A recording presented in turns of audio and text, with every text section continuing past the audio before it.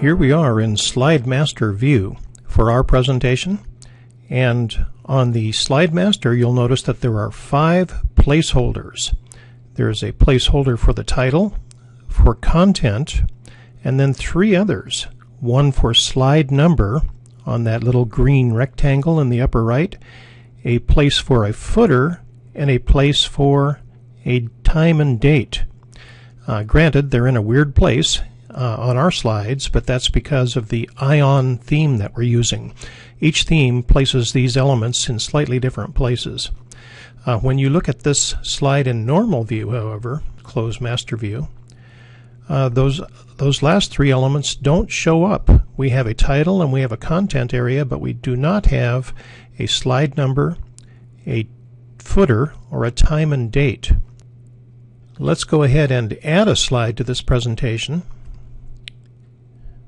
and we'll see, sure enough, there's no footer, no time and date, and no slide number.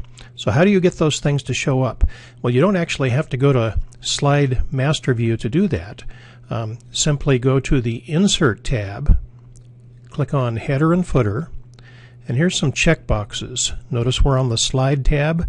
We can choose to have date and time, and if we choose Update Automatically, this date or date and time will update each time we open the presentation.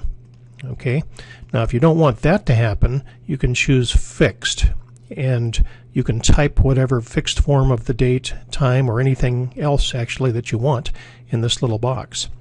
To get a slide number to show up, click the Slide Number checkbox, and to type a footer, click the Footer checkbox and go ahead and type your footer.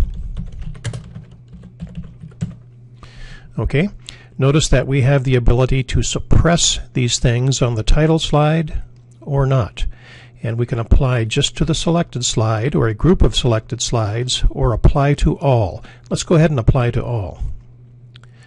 Okay, and there we can see our 3 elements: the slide number, the footer, and the date. Okay, now if I want to start numbering at a different number than 1, I need to go to the Slide Master view. Let's do that.